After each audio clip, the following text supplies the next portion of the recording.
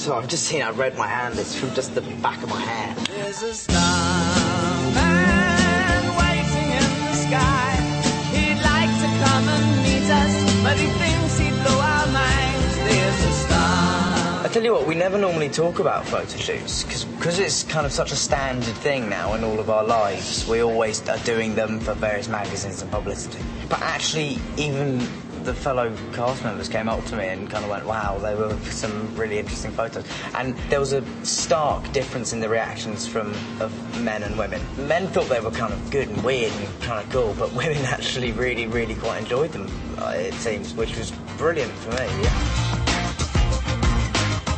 I do have a theory on this, actually. In the UK, you're treated as a kid or a teenager first and an actor second, and in America, it's the other way around. And I think that's why possibly people can be more likely to be screwed up from doing it in America than in England. But I mean, the thing is, people never look at the successful kids. You know, they never look at people like Jodie Foster, Elijah Wood, and Tobey Maguire. You know, all those guys started out really, really young.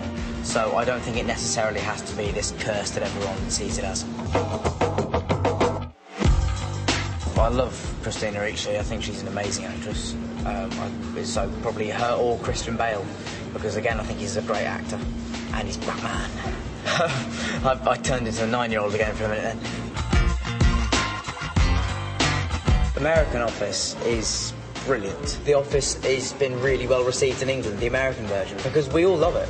We all watch it and love it. England as a country can be quite cynical about America doing versions of their stuff, but The Office is absolutely brilliant. The Coen brothers. The Coen brothers are amazing, and Mike Leigh. You know, I flatter myself by even entertaining the notion that they would like to work with me, but, you know, I think they're amazing.